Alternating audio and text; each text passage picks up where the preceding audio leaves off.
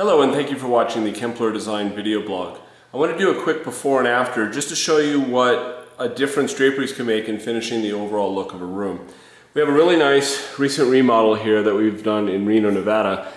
And on the windows we can see that it has Solera shades. And over this space is a door. I'm going to change the lighting. So this is what your door looks like.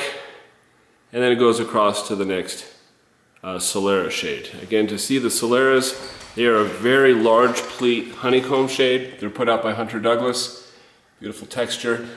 But what we're focusing on is this window right here and how it looks as part of the room. I'm going to back up so you can see the whole thing.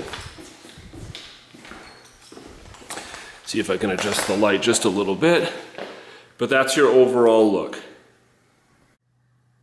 So now we've finished the installation of the draperies to go along with the Solera shades, and I just want you to show you what the end result is and how good the room looks afterwards. So whereas before we just had the Solera shades, now we've got this beautiful embroidered fabric done in a Parisian style pleat. Some people call it a crown pleat, has a lot of different names. And then a square drapery rod with these really pretty finials on the end. And the overall look is this.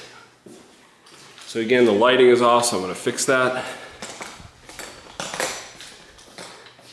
And so now you have a really nice framed look for the overall space with draperies on both sides of the windows.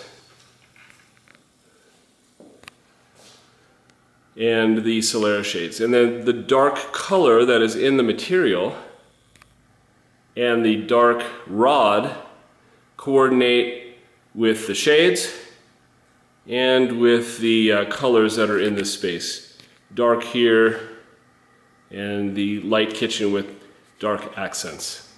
So when you're looking to do